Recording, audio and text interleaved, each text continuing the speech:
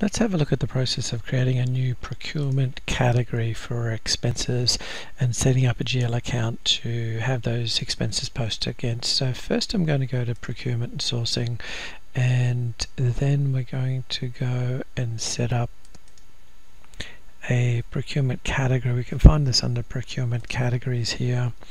And so what I'm going to do is set up a new option here, for example, plant watering. Now, to add a new category here, I need to edit the category hierarchy, so I can do that up the top here. And so this is my hierarchy, this is where I need it. So I'm going to select the top node for where we want to create something underneath it. And so once I do that, I can add the new category node, and so this one is going to be called plant watering, for example, as a service, PW. Now I can put additional details, but that's all we really need in the system. So that's our new category created. If I come back to our workplace services here, we'll have our new category. So our category is created. Now we need to create a GL account that when we use that category, it's going to post against. So I'm going to go across to the general ledger, and then I'm going to come across to our chart of accounts, and then I can go into our accounts here. And one of them is, this is the shared chart of accounts that we're using. So I'm going to create a new account from here, and I can use the template option. So I'm going to use it as an expense account.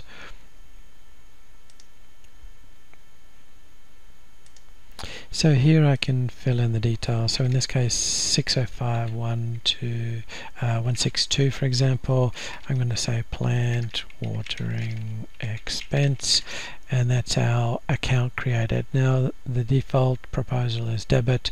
You'll see the category, obviously we can change that, but that's our account created. Now I need to associate the two together. So I need to associate the category to the expense account, and I can do that in inventory management. So if I go into inventory management, we'll see we have an option here for posting. I can go into the posting setup. Now in here we can go to the purchase order tab, and then we need to select the purchase expenditure for expense, and this is where I can specify a new entry here. So I'll create a new line or click the new button, and in this case I just arrowed down to create a new line, and then I can fill in the details. So I can fill in my workplace services. I'll see the categories, and this is my plant watering, so we'll say OK. Now this is where we can specify the account. So 605.162 was the new account that we created, and so I can save that. So that's the association between the new category and the new account that we created. So let's go and have put in a transaction, and we'll see the effect of this. So I'm going to go to my purchase order preparation workspace and then just say new purchase order, and we can specify a vendor account here, for example, optionally change the site and warehouse. And this is our line, so this will be our procurement category that we need to specify in the purchase.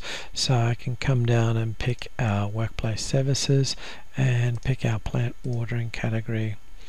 And so in here we can specify our quantity, and let's just say it's 178, for example. So that is our line created, so this is the entry. So what I'm going to do is I could confirm the purchase order, for example. So I go to purchase and then hit the confirm button. So it's going to confirm in the system, and we can see that purchase confirmations posted, for example. So we can do the receive if we want. So I can do product receipt, and here I can specify the receipt number that might be provided from the supplier, whoever carried out that service, for example. So that's going to post. Now there's a few ways to do an invoice. One of them is just to simply post the purchase order here as an invoice. So I'm going to hit the button to say generate an invoice, and we'll see that the invoice comes. I'm going to give it an invoice number, and we have the option here. This is already defaulted to the order quantity, but it could be the receipt, whatever we need there, for example. Now matching is set up in this example, so what I can do is on my review have a look at the matching details. And so in this particular case, obviously we just defaulted it from the purchase order, so they're going to match, so that will be okay. So once we've done that, then we can post.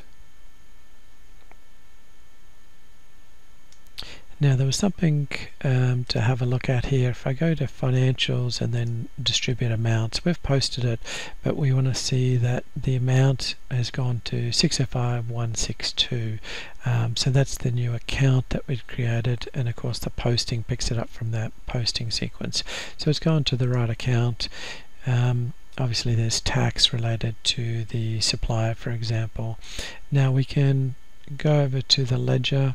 So if we go over to the general ledger, we can use the accounting source explorer, for example, and this will give us a chance to look for our account. So 605162, and so this is our account postings. So you'll see that this is the posting here for our purchase expenditure, and it's the 178. So that's a quick walk through setting up a new expense category, in this case using it for purchase orders. We did that in procurement and sourcing, setting up our procurement categories. We set up the GL account, and then the linking is done in your inventory management posting. You'll find that under posting and then the posting setup.